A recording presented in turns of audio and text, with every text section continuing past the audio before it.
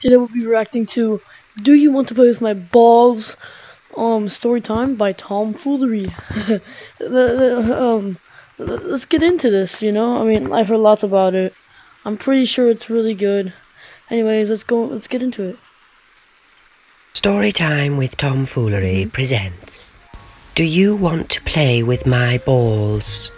Hey, Louie, do you want to play with my balls? Sure, Chuck. I can hold your ball sack so it won't drag on the ground. Wow, your balls are so big, I can't even fit them in my mouth. My mum's always yelling, Louie, get those balls out of your mouth before you choke. You know that mean girl, Sally? She squeezed my balls so hard, they looked funny. Yeah, well, when I play with Sally, I always end up with blue balls. Billy Johnson made Sally cry last week. Now that kid's got balls. Not anymore. Yesterday, Sally kicked Billy's balls so hard, he lost one. Look, Louie, your dog is licking my balls.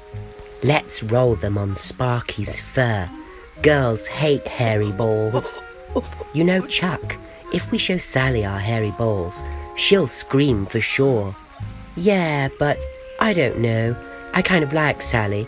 I wish she would just play nice with my balls. Yeah, me too. Hi, Sally. Do you want to play with our balls? Sure, but only if I can play with both of your balls at the same time. Finger these links for more.